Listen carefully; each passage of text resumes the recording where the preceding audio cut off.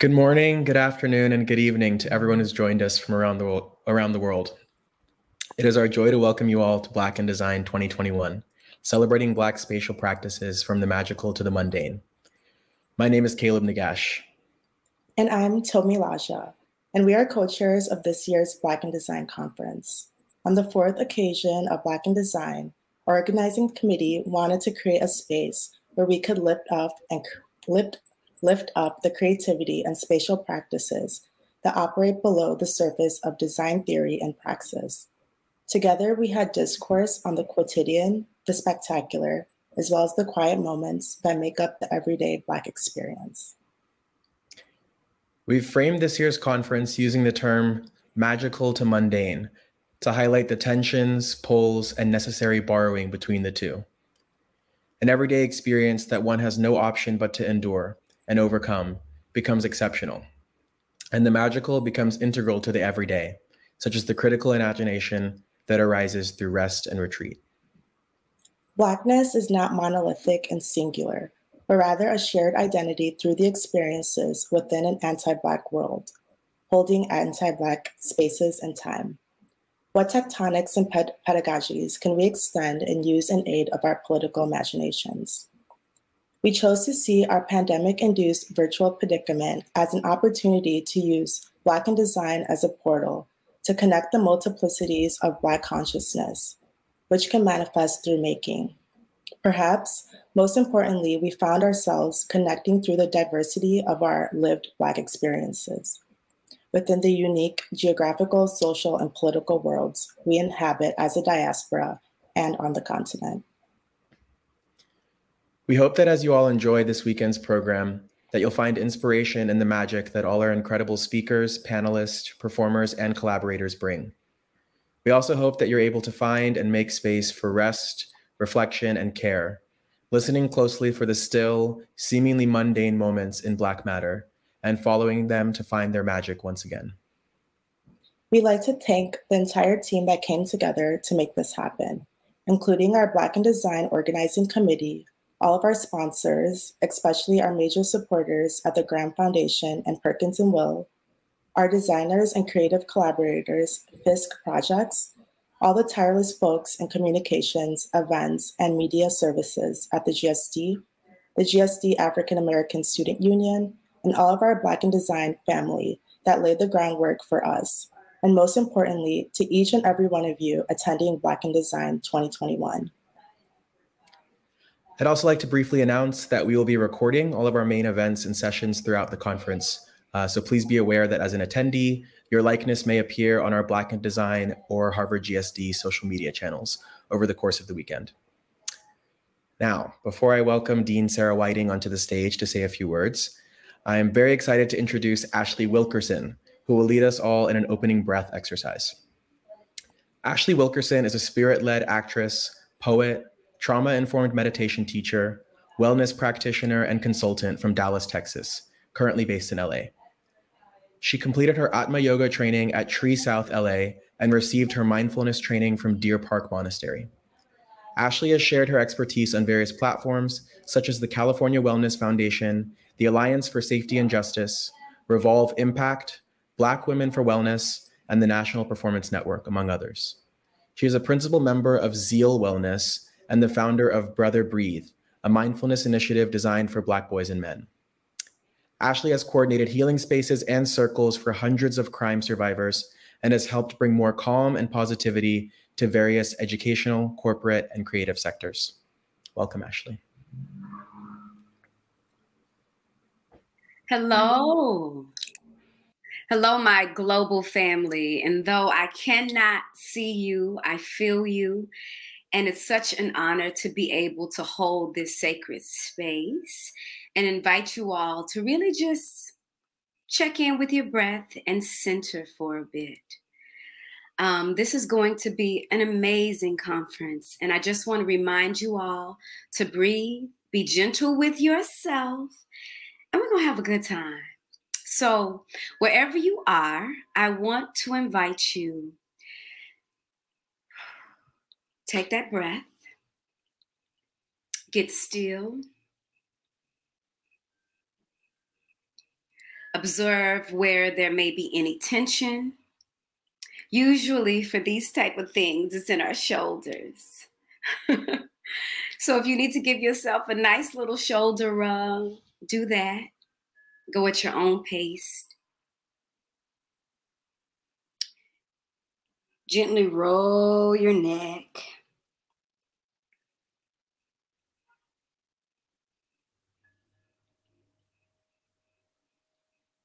Go the opposite way.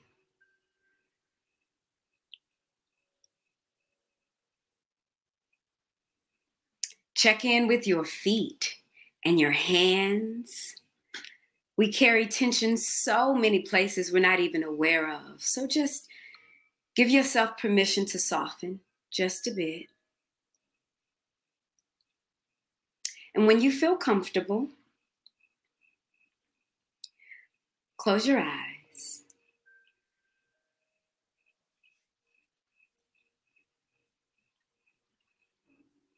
Invite your breath. Tell it to slow down just a bit. Remembering that all is well. In this moment, all is well.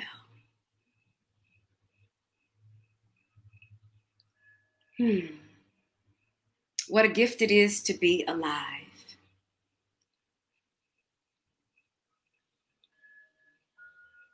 Take a few moments to observe your belly rising and falling with each inhale and each exhale.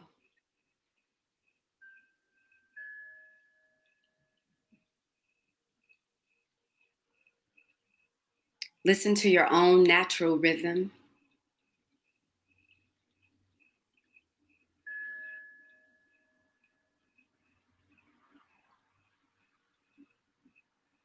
Give yourself what you need.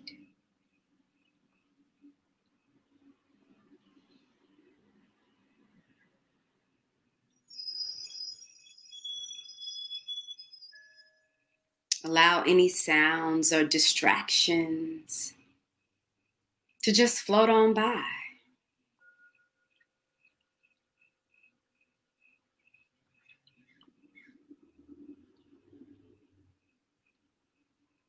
This is a sacred space.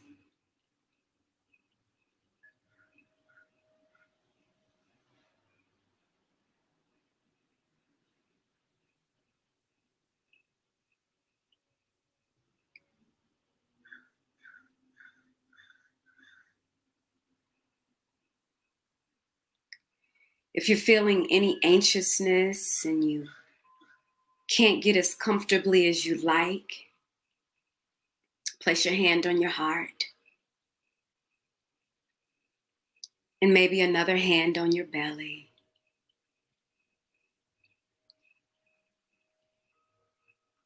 And just rest here for a while.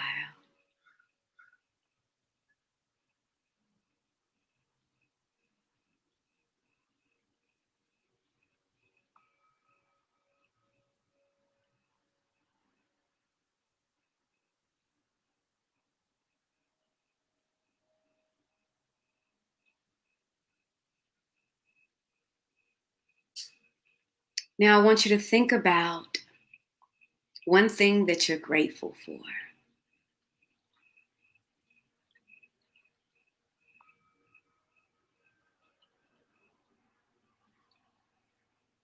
It could be this conference.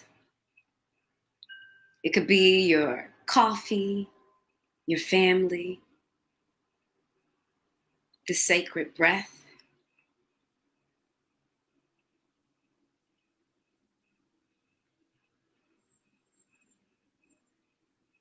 And breathe in more of that gratitude.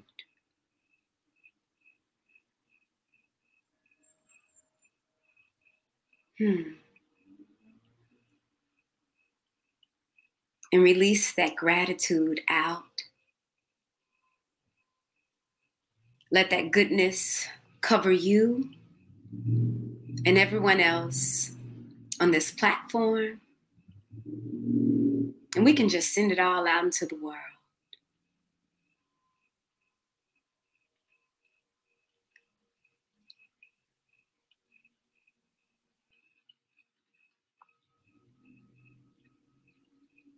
Take a deep breath in through your nose, out through your mouth.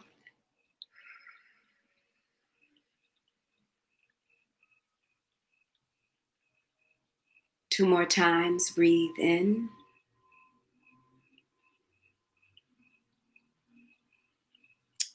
And release.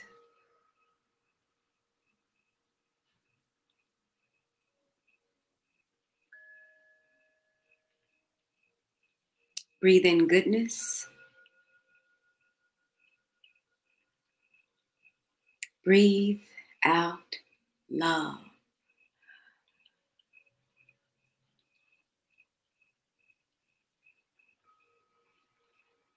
Gently open your eyes.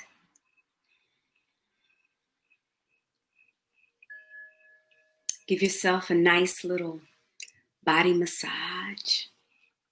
You can even hug yourself. Yeah. Let's enjoy this conference. Thank you. Oh my gosh, that was amazing, Ashley. We need that reminder to pause and take a moment and enter into the moment for everything we do. So thank you very much. That was extraordinary.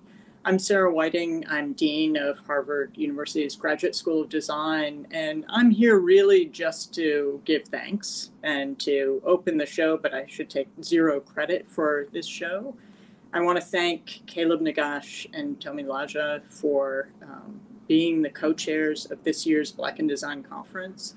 I want to thank the GSD's African American Student Union, particularly the Black in Design Steering Committee, Nick Gray, Wanjiku Nagare, Tosin Odubengbe, and Somala Dibi, who's from MIT. And I really like that we have that collaboration with MIT on this team this year. I also want to thank Paige Johnston, Kat Chavez, and Matt Smith from the school's events team. So this is the fourth Black in Design conference, and the third one actually was pretty much right after I first started here as dean. It was the Black Futurism Conference in November of 2019. And I remember the power of that conference. I was standing in line for the coffee, which, if everyone remembers, came late. At least there was coffee at that conference. And we were in person. And I was standing in line, and I was next to someone who had come from Oklahoma and someone else who had come from New Jersey. The group of people who were brought together for that conference in Piper Auditorium at the GSD. I'm disappointed, like everyone else, that this can't be in person this year, but I actually also am excited by the fact that we can actually reach a far broader crowd this year as a result through this platform. And so I'm excited to see how this conference has a different resonance and how it pairs with the conferences that had been in person.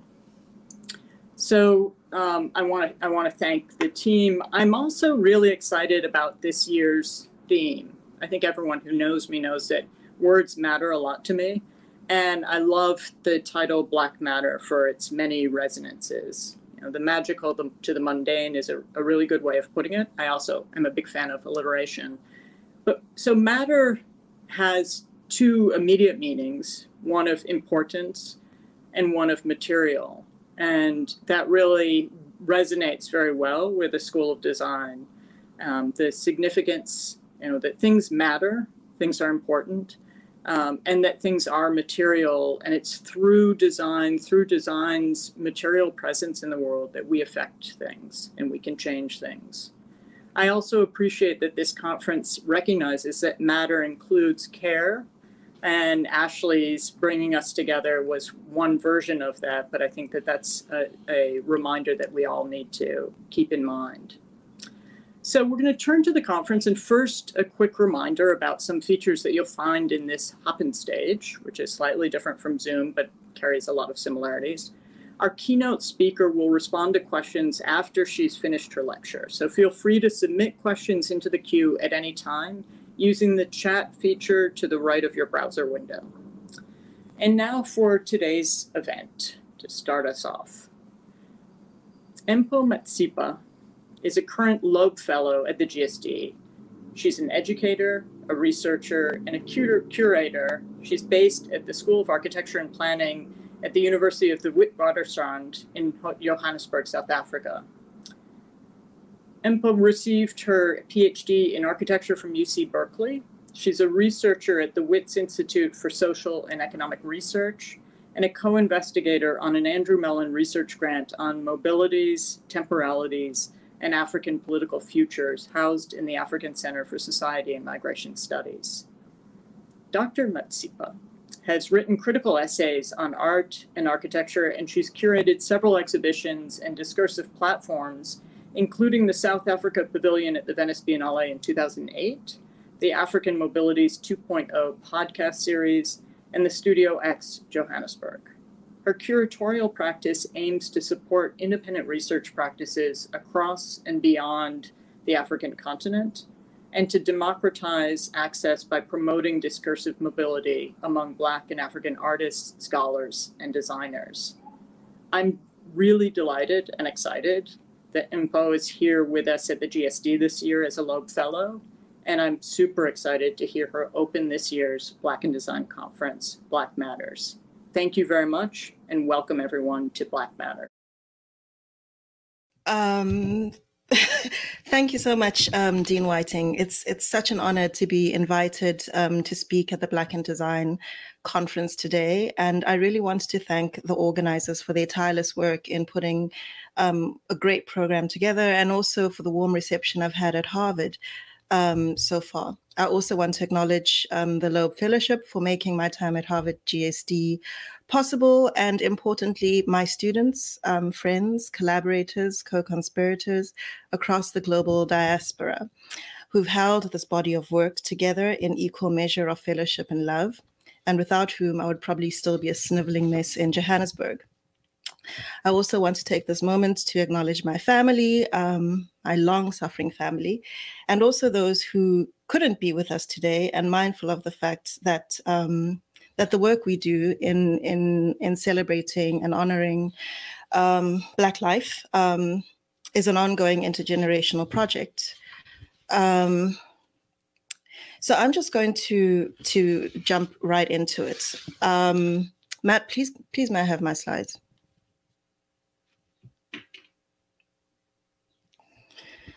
So when invited to think about Black Matter, the first thing that came to mind was the question of time, partly because of the kind of temporal suspension that we've all had to undergo over this very strange, peculiar period, but also thinking about Black temporalities as already and always marked by the sign of crisis. But I want to start in a different place, which is where my foundational thinking about Black diasporic imaginaries and creative networks reside. And I'm really interested how sites of urban decay and abandonment have also been a site where Black people have reimagined new worlds and created those worlds in turn. So Black hair braiding practices in Bree Street in downtown Johannesburg is my entry point into thinking about Black matter and Black time. African hair braiding offers a glimpse into how immigration, Black female sexuality, and shifts in urban retail economies provide important economic and cultural resources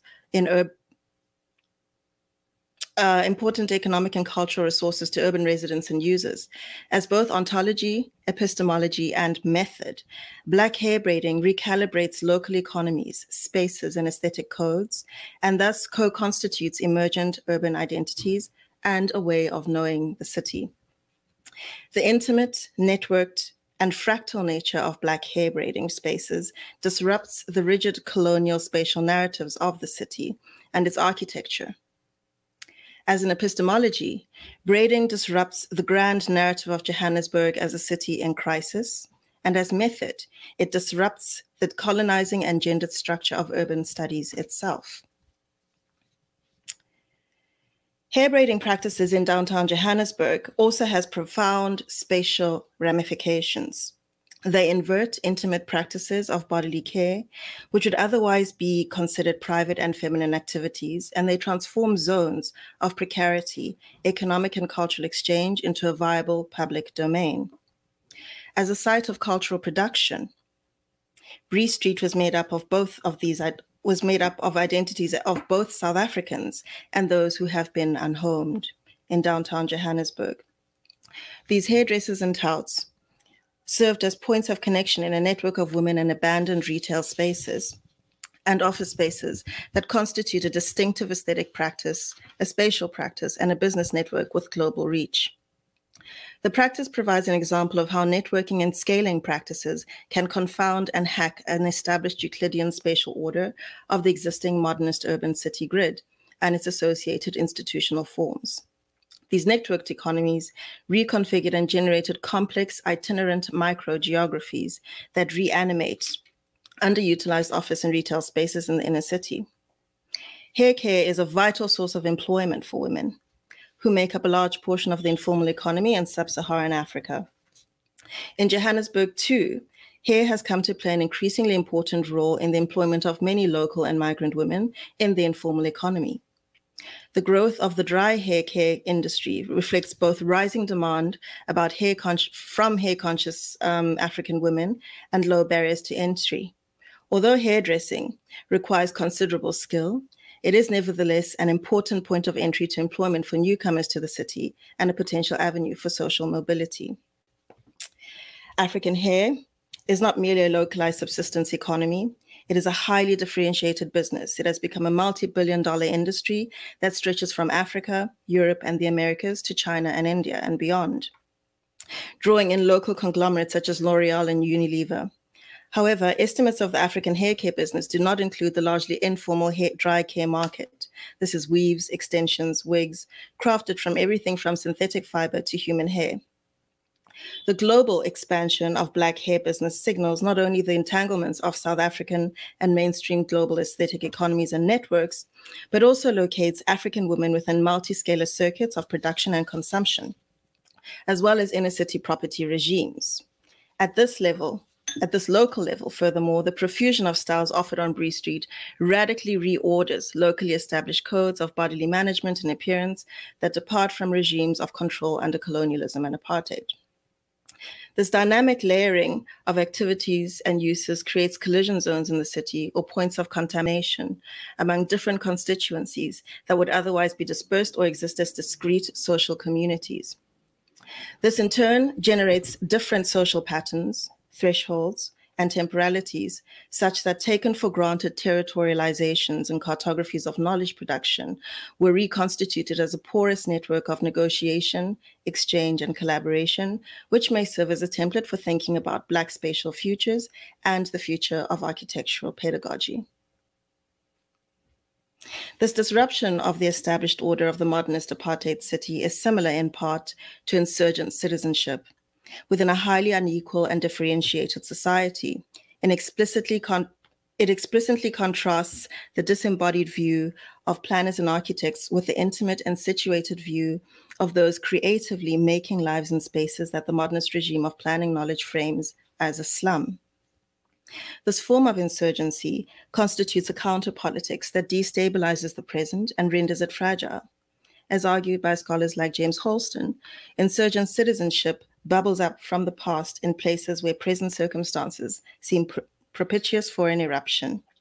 In this view, the present is like a bog, leaky, full of holes, gaps, contradictions, and misunderstandings. I want to shift now to, just to clarify that, this, one of my favorite pictures by a South African photographer called Dalia Malbane, and she's done an entire photographic series on hair braiders in her town in Mafeking in South Africa. But what was really interesting about her documentation, which also began in downtown Johannesburg, was the ways in which African migrant and immigrant women have completely scrambled codes around what is public and what is private. And this kind of raised a lot of interesting questions for me around the question of representation. So scholars like Catherine McKittrick argue about, the unrepresentability, the unintelligibility of Black spatial practices when it's viewed within sort of traditional normative spatial grammars. And I think that this idea of unrepresentability is so pronounced in the discipline of architecture and planning, because so much of Black spatial practice doesn't enter into what is considered legitimate architectural spatial knowledge. So the fact that the profusion of these practices raises questions around representation. It raises questions about the limits of working within a given canon, and also points to the potential for what it means to think space and live space and theorize space from this position, from the street, from the edge, and also from the perspective of my hairdresser. So this really, So this is a plan of downtown Johannesburg that is, and this is where you find a profusion of dry hair care providers, really like a dense concentration of them. And what was really striking for me is the way in which these practices basically occupy sites in the city that have been sites of abandonment, where capital, big capital, conglomerate capital doesn't take hold. And the intense creativity and versatility of the space is something that needs to be theorized beyond the registers of informality. But what was also interesting to me in reading the space of dry hair care providers and women hairdressers is the way in which their practices and their boards and their aesthetic codes produce a different map, a remapping of the city as it's known, and present an opportunity to think about new vocabularies for thinking about space.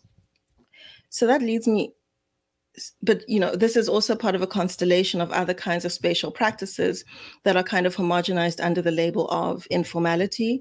And so over the last 10 years, I've worked with students, I've worked with professors at Columbia University, just really sort of trying to decode, understand, unpack, and redescribe how the city has transformed since the end of white minority rule in 1994.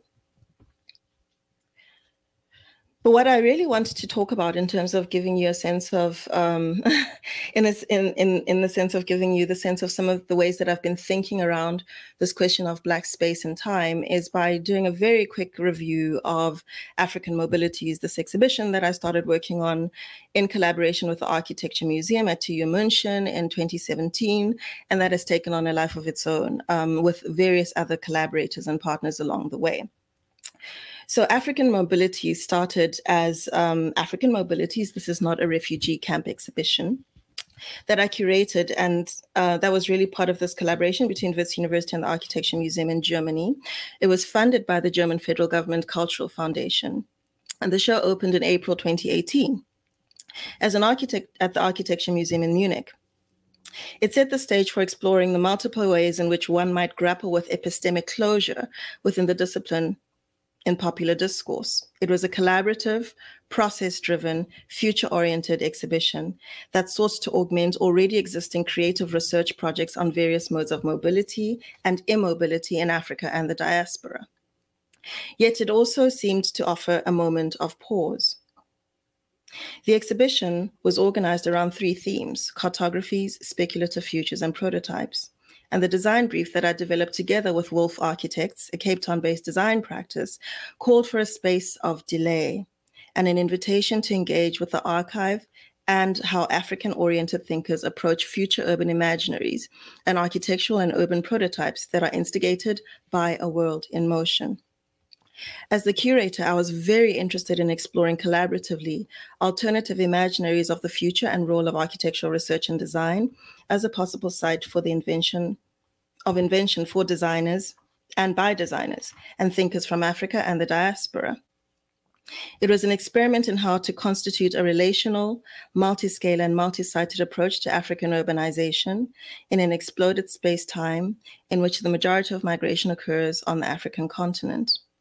It sought out imaginative ruptures or porosity between rigid compartmentalizations of architectural and urban research and creative practice by African practitioners.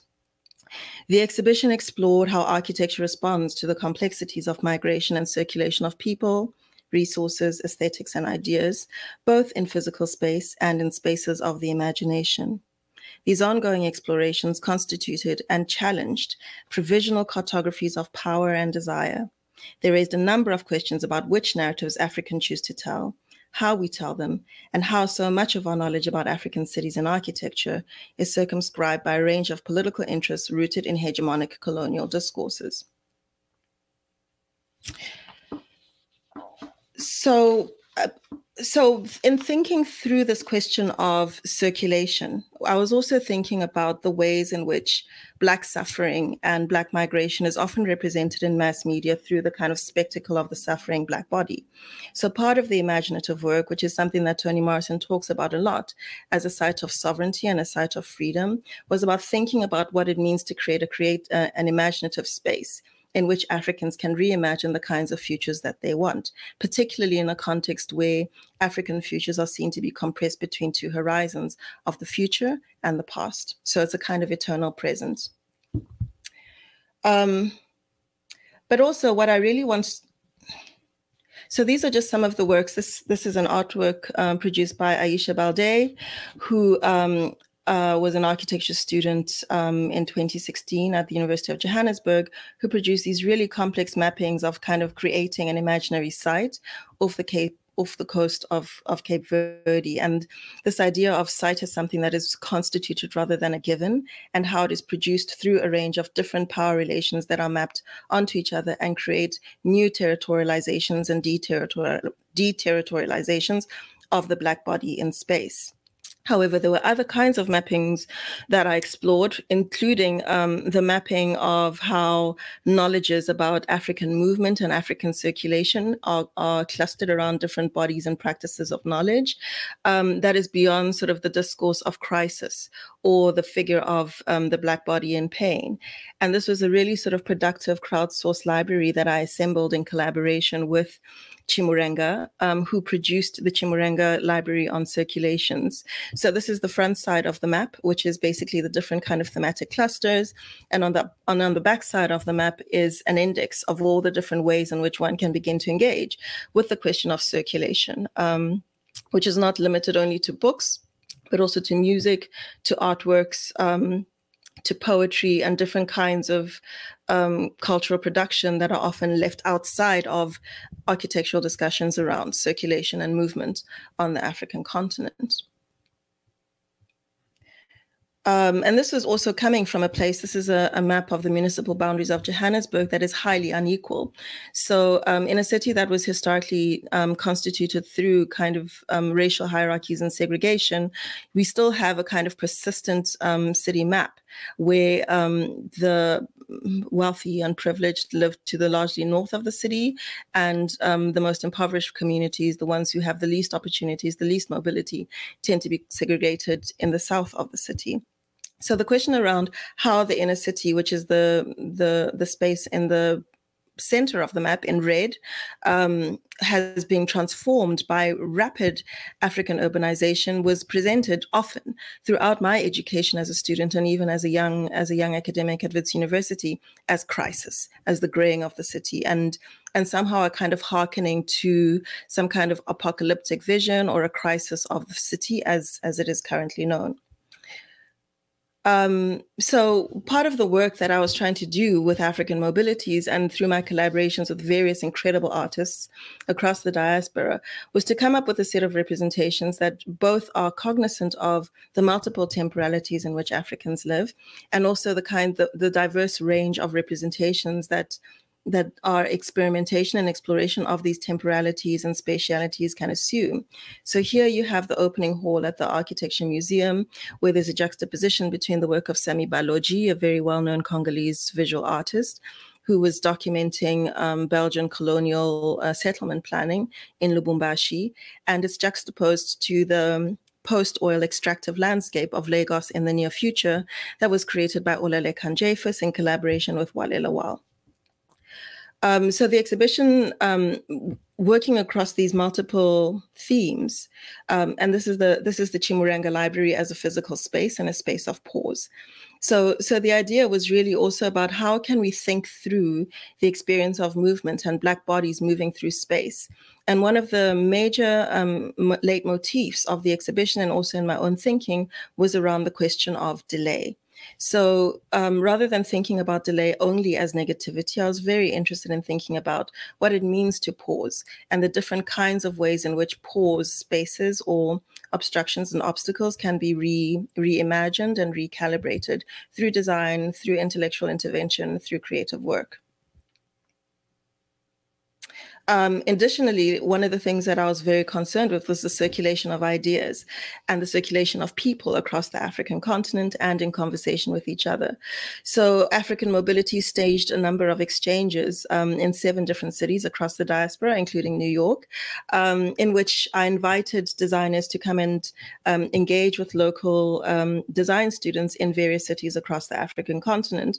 That was also the basis for possible future collaborations amongst practitioners who might not be able to meet that easily. And this was coming out of a context where I had hosted numerous traveling studios from elite institutions in North America, but was also very cognizant of the differential asymmetrical mobility that is afforded to African students. So while elite, well-resourced universities can take the students in the before times on these traveling studios, this was not an option that was easily and readily available to African design students. So this idea of circulation was built into not only as a subject matter of the exhibition, but also conceptualizing the exhibition and my role as curator as a kind of distributional practice. So the exhibition was not just an event, it was a practice, it was a set of networks, it was a set of socialities that in some ways was really sort of inspired by the hair salon model, where you basically need a chair, a comb, a table, 2 people in conversation, and it opens up an entire universe around how to understand the city. The second iteration of African Mobilities was to be a traveling exhibition, and our landing space was in Lagos, Nigeria, where in collaboration with the White Space in Lagos, we hosted a very sort of limited exhibition of the work that had been produced in Lagos, but also had a public staging and a screening of the films that Olalekan Jefus and Wale Lawal had produced as part of the African Mobilities project.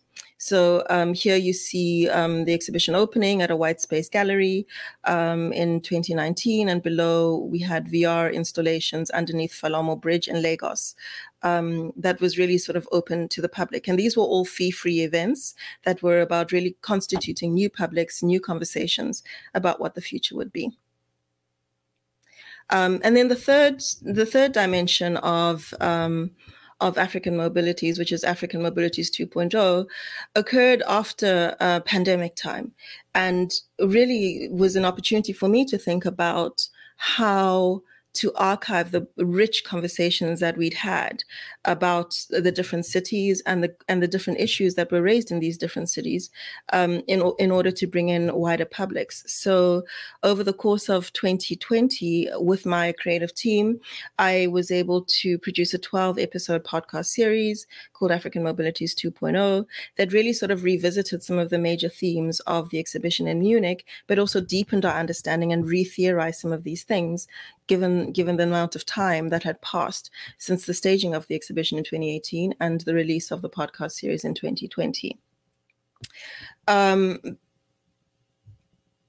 So that's just a very quick overview of the work, and it was partly, there were many different models that inspired this work.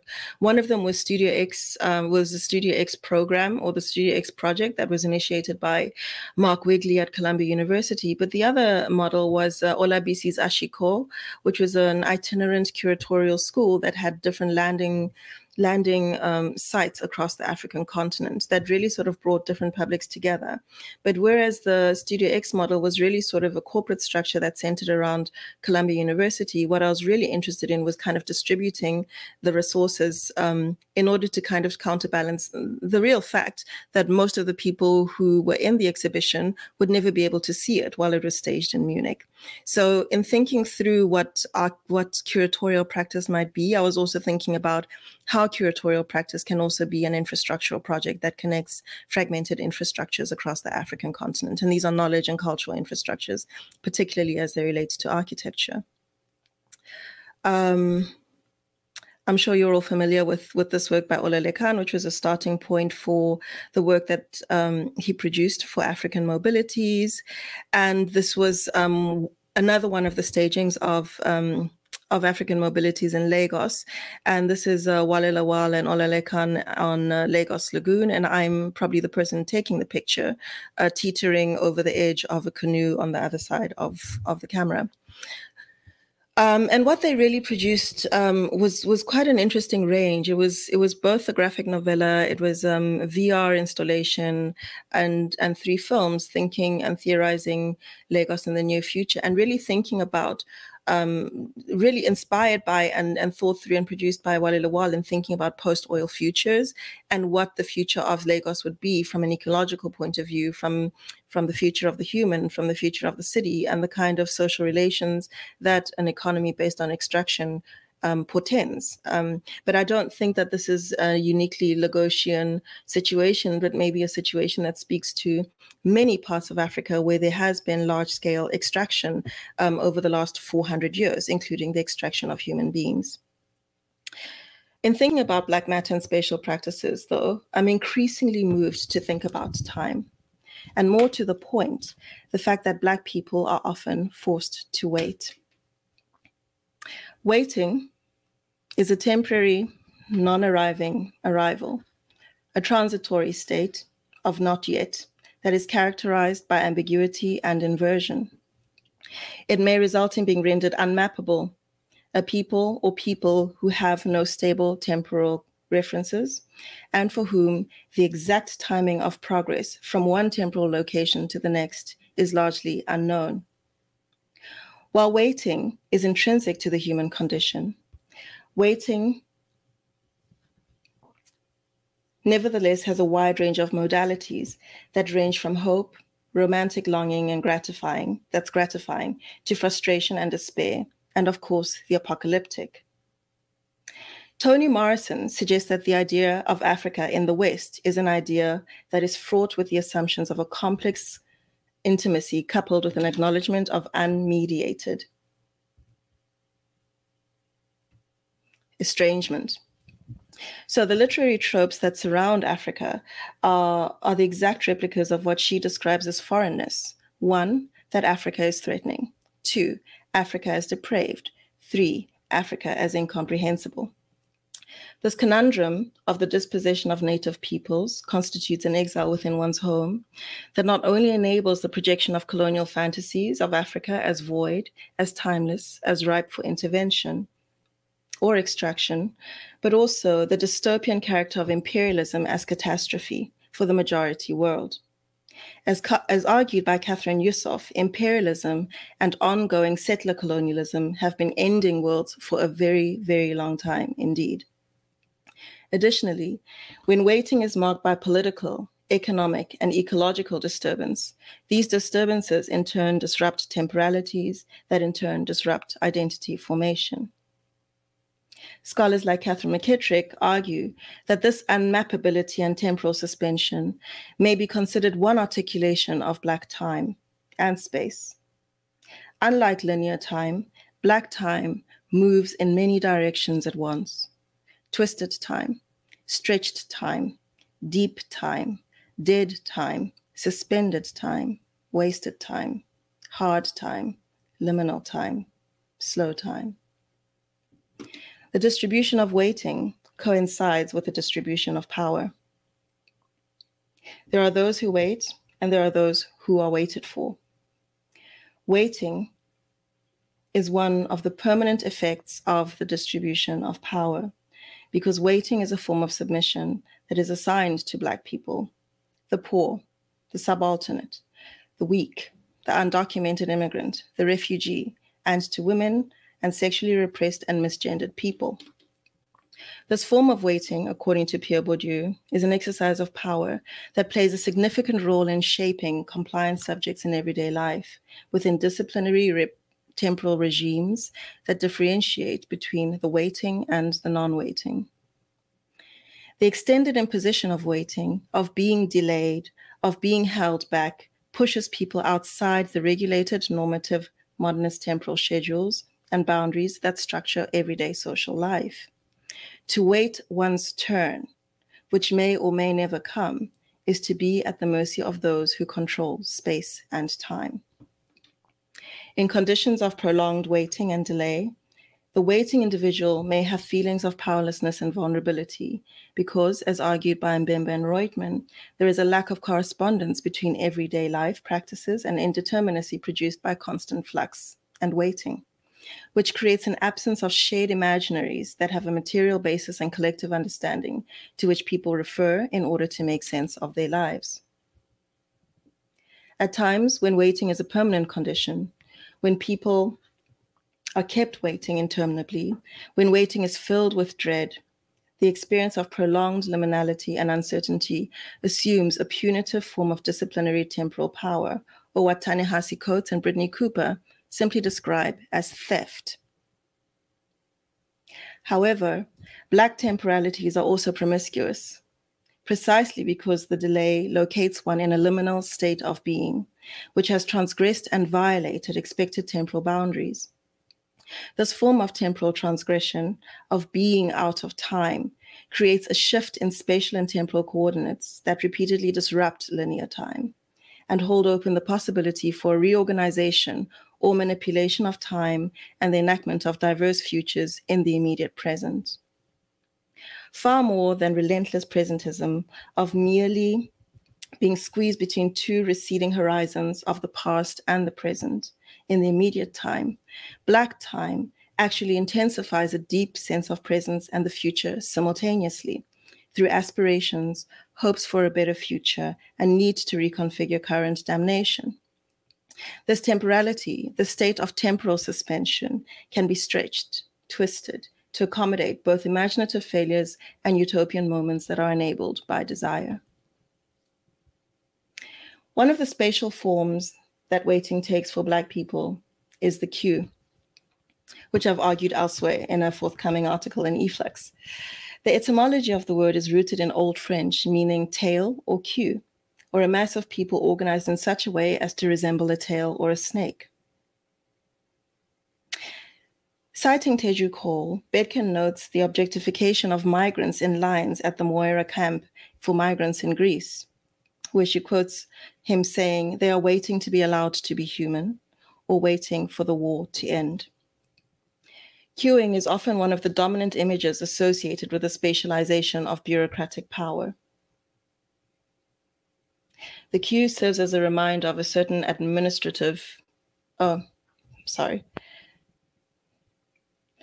queue serves as a reminder of a certain administrative logic and also a certain belatedness and delay that sheds light on how power relations, forms of knowledge, and subjectivities are constructed and reified. The duration of this belatedness, of indefinitely waiting one's turn, is mapped onto racialized and gendered subjects and geographies.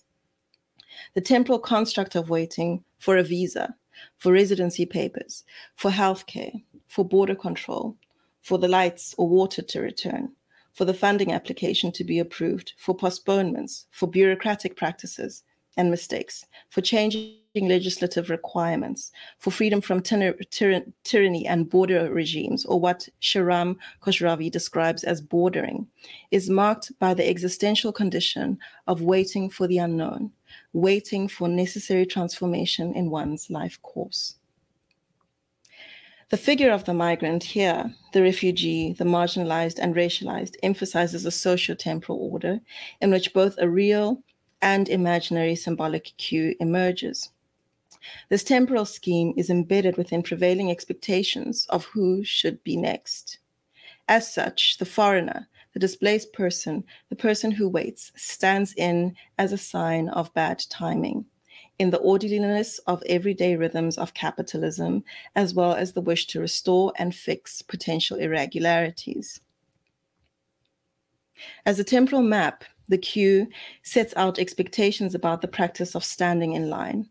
That means that one is being taken into consideration for admission, so one must wait one's turn. The queue defines the collective temporal boundaries and orderly arrangements for synchronization in everyday life, fixed forms of temporal organization that are sequential and synchronized, that create and maintain hierarchical relations within the matrix of power between those who wait and those for whom others must wait, and those who wait without end. Whereas the breadlines in the former Soviet Union, for instance, served as a system of distribution and distinction based on access to goods and services, in capitalist societies of the West, waiting time generally carries pejorative connotations, partly because capitalist society identifies time with productivity, such that wasting time is wasting time. Waiting time is wasting time.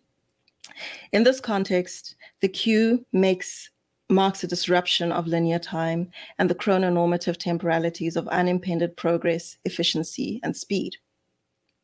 Born of an economy of scarcity, the queue, as an urban phenomena in the Soviet regime, and states hollowed out by neoliberal capitalist practices in the majority world, aimed to seize time from individuals by making exorbitant demands on the human body as the site for many possible uses of time. An economy of scarcity resulted in immobilized bodies, engaged in complicated and often tiring activities that might otherwise seem quite basic. In her analysis of the racial politics of time, Brittany Cooper argues that theft or white control over Black people's time enables those in authority to control Black people through control of their time. This disciplinary temporality, a metaphorical cue, allows dominant forces in white settler society to determine the pace of social transformation and the extent of inclusion. Cooper, alongside many other theorists, argues that racist views that Black people occupy space asynchronously is often used to legitimize extreme forms of violence. This contestation between those who are deemed to occupy space and those who control time instantiates ongoing processes of racialized dispossession and other forms of spatial violence like excessive policing, white flight, slight clearance, gentrification, and exclusion. Being out of time can also be attributed to other forms of delay and a loss of time, wasted time, lost years due to poor health, due to mold, lead poisoning, poisoned water, poisoned soil, poisoned air, high incarceration rates, extrajuridical killings, lack of secure public housing, etc. Black people, according to Cooper, have always been out of time, or conversely, time is used as a disciplinary mechanism to justify their removal from space and the collective imagination of who belongs where. However, the queue might also have exuberant and reparative gestures that emerge in response to the disintegration of colonial narrative and foreclosure of settler futures. The liminal time of the queue and refusal of disciplinary and normalizing mechanisms of power produces a state of radical unknowability, indeterminacy, and unintelligibility. Thus, Black time as liminal, non-linear time has the potential to unsettle a clear hierarchy and a neat binary opposition in which one modality of being should transform into another. The Black temporality of the queue, not unlike queer temporality, carries ludic and liberatory traits that generates new forms of art and subjectivity. Thus, the queue also gives rise to line specialists, to line tactics, non-normative temporalities, confused, opaque identities, in order to avoid asymmetrical power relations and harmful ideological interpolation. The stagnant and initially enigmatic quality of the line incites change and desire. Artists and curators on the African continent and the global diaspora have reanimated stagnation in an attempt to internalize the phenomenology of the queue as a collection of voices, a collection of statements without an addressee, disembodied sounds, re-embodied sounds, truncated exchanges, overhead snippets of conversation, and intense socialities.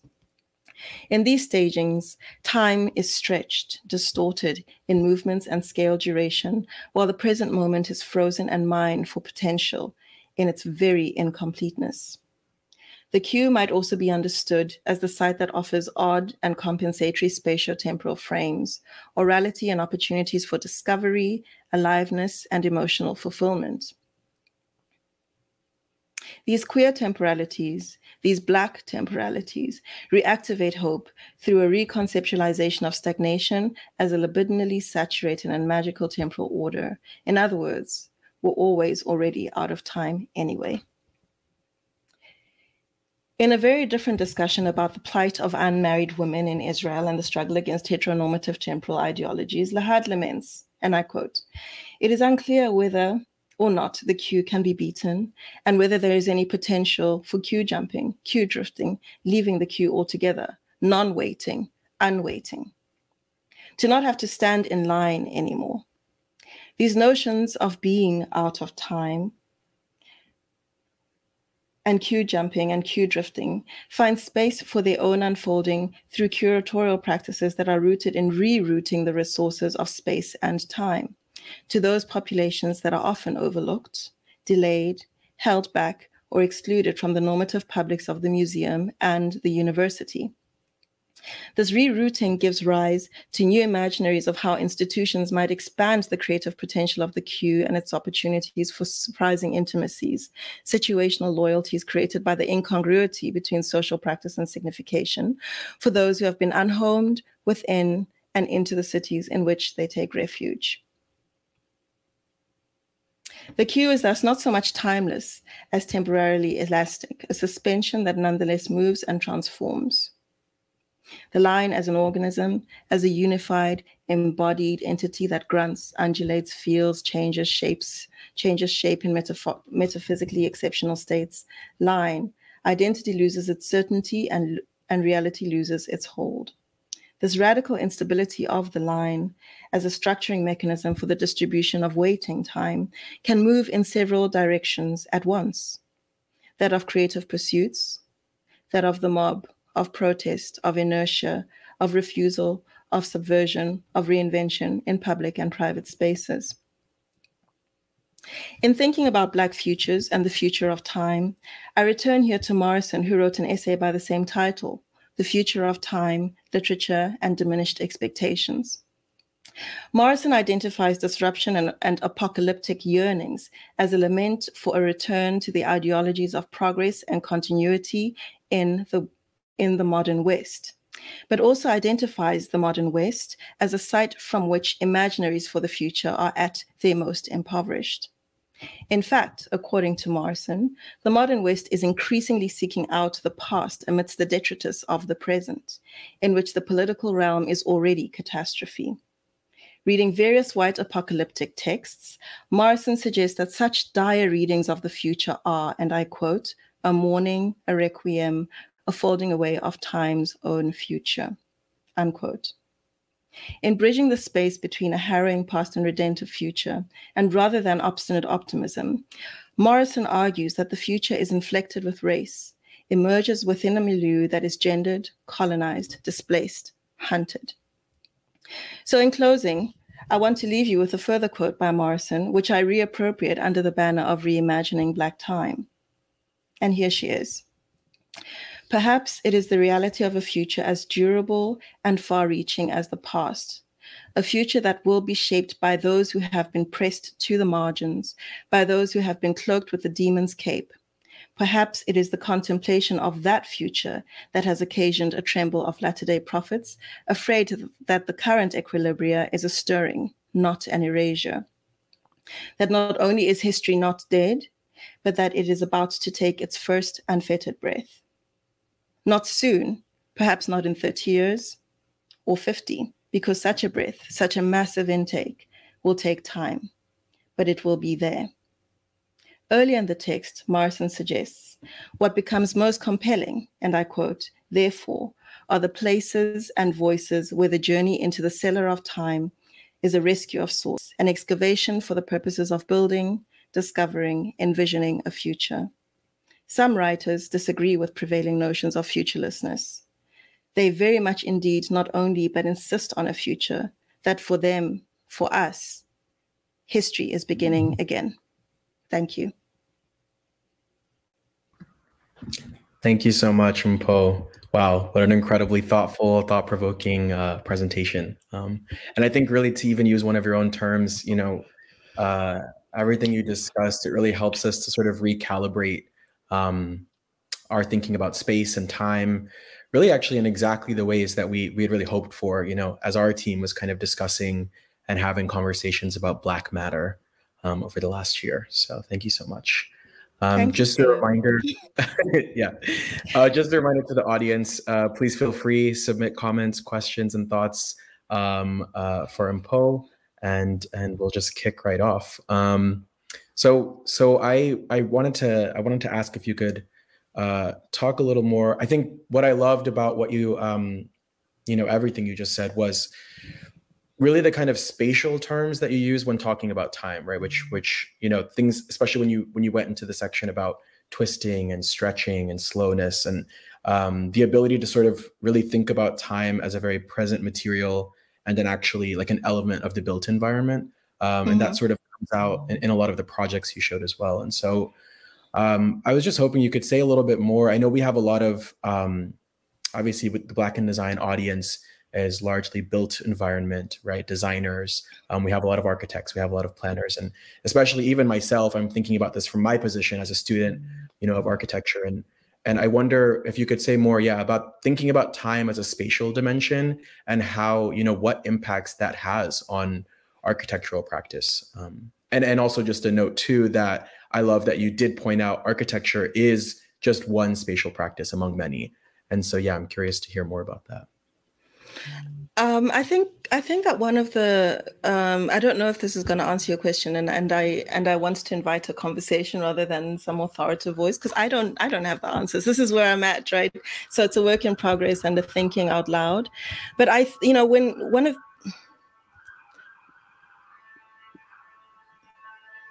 see, there's some temporal suspension. So I think that, when I was to think about the history of Johannesburg, for instance, so all the textbooks that tell the history of Johannesburg talk about how the city started in 1896 when so-and-so found a nugget of gold. And so time begins in 1896. And what this does is erase an entire history of settlement and movement and extraction and mining and gold forging that preceded it. So there's a way in which capturing time limits our spatial imagination, because we assume that the way that space is organized in the present is the way that space will continue into the future. And there's a kind of inevitability about it, because we understand space out of time. We don't understand the kind of spatial depth that has shaped or produced particular spaces. So I would actually turn that question back to you, because I haven't fully figured it out. How does thinking about time and different times produce different kinds of spatial imaginations? And how does understanding the history of place and the history of spaces and communities reshape the way that we imagine the kinds of futures that are available or possible? I'm thinking about the Black Reconstructions exhibition that just came down at MoMA, and how some of the work was really an excavation of erasure, right? Where you have these sedimentations or these layers of erasure of Black settlement, of Black economic activity, Black towns that don't make it into the curriculum because they no longer exist. So what does it mean to revisit those histories of Black entrepreneurship in American cities in the immediate Reconstruction era as a model for how to imagine the future of neighborhoods going forward? So I think that thinking through time and thinking through history is also about understanding that history itself is not singular, that there are multiple histories, and that there are hegemonic histories, and then there are subjugated histories. So that history is not just this kind of passive thing, matter that gets mined, but actually about sedimentations of history, repressed histories, subjugated histories, and what is the kind of work that one has to do in order to sort of bring that to the surface that informs a kind of imagination for alternative futures. Yeah, I mean, that totally speaks to a lot of what you said too about the limits of working within our particular canons, right? And so what would it mean, in fact, to actually envision or spatialize the world from a different standpoint, whether, sort of more broadly speaking from the margins, or, from what's called a slum, or, from the vantage point of a hairdresser, for example. I mean, yeah, I think it's a challenge. It's an open question, and And I think it's a question that that I would like to pose to, because I assume that, I'm addressing many designers and design students, that, what does it mean to think the city, to think design from that perspective, and also to think it beyond the kind of framework of development. Because Africa gets this is my pet peeve, that Africa gets very quickly enfolded in the language of development, which is also a kind of modernist discourse of progress, with the idea that that there's a kind of vanishing point to which we must all sort of aspire. So what does it mean to think time beyond the kind of logics of progress, as they've been defined in kind of modernist grammars? Right. Yeah, and to speak a little more too about, I mean, you spoke quite eloquently, I think, about subjectivity and multiple different kinds of subjectivities that might inhabit the world and kind of change. So you talked about, for example, I guess broadly, Black temporality and also queer temporalities, and we have a question from the audience from Toby about the idea of the queue, and maybe also bringing in the dimension of class, social class. And I know that you have you've talked a bit as well about well, when we had conversations too, thinking about Black temporality, and for example, using the exhibition Colored People Time as a jumping off point, and thinking about the way that actually, when you imagine much more broadly and globally, which is also a big goal of ours this year in the conference. What are those elements of class and geography and other sort of elements that actually start to fragment and I guess disaggregate Black temporality in an interesting way? Well, I think that this idea that Black temporalities are multiple is important, and that there are moments of suspension and there are moments of compression. And so when thinking about the position of somebody who's Black and poor, or Black and poor and queer, or Black and queer, that one is subjected to different regimes, right? To different temporal regimes based on your relative privilege or relative power in relation to the person who's imposing these things. But I also think that there's something problematic about, first of all, the intersection of race and classes is something that one should always be attentive to. But I also struggle conceptually with disarticulating race from class, because of the way that capitalism historically has been raced, right? So if you read C.L.R. James or how Europe underdeveloped Africa, what you understand is that the production of race is deeply tied to the project of slavery in the modern era. So how do you then disarticulate the logics of capitalism from the logics of racialization in that way? It's a kind of Marxist vibe that also kind of disremembers the critical and central role of slavery in racialization of the economy.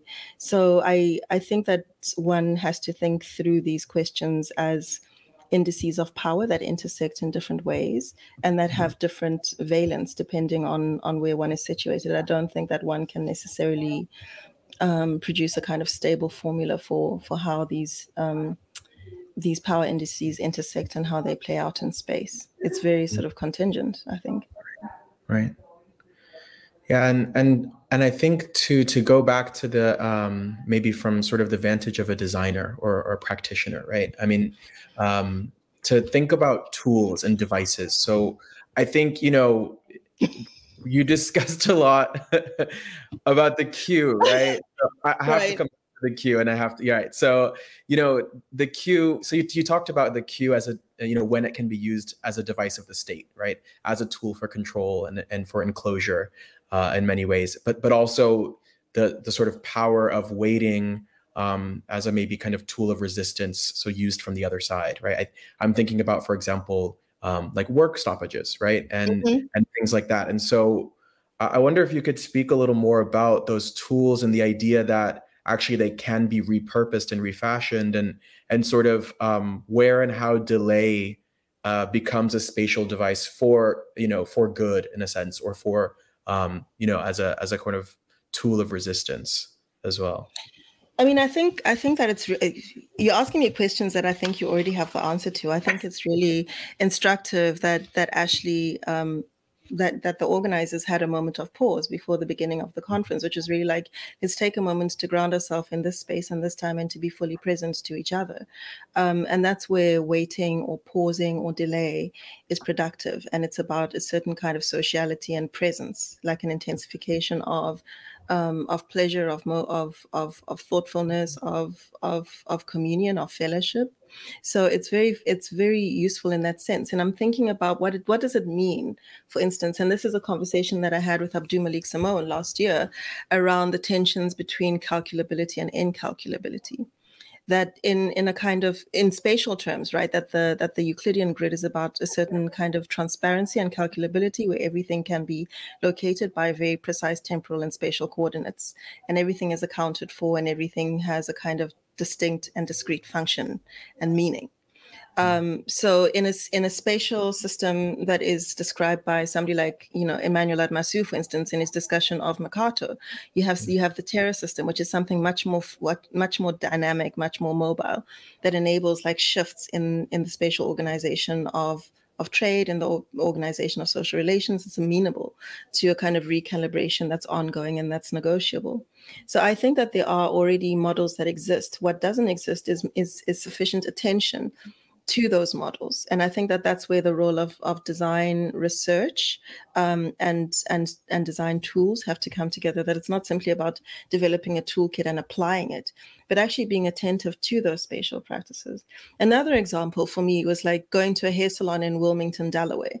I was just like, I have like the Black Matters conference, my hair's a mess, what am I going to do? So I just went on Google and I just, Black African hair braiding practices, Black hair braiding salon, and I just went to the nearest one with like a 2-mile radius.